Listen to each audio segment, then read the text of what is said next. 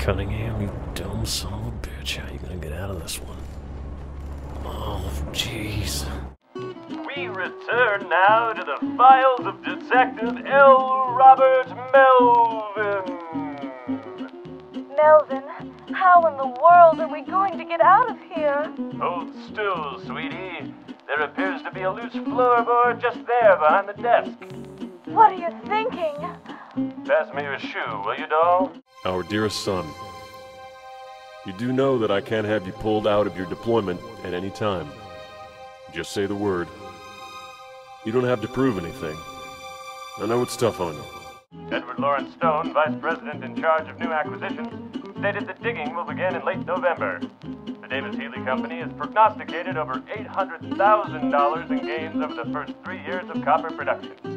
In unrelated news, a monument will be presented downtown and... We love you very much, son. You're all we've got.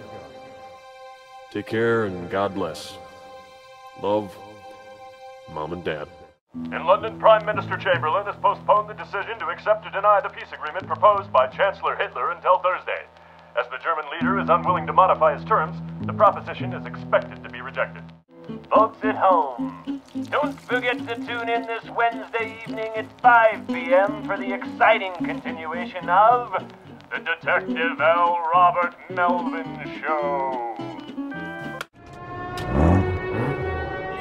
I've lost all power.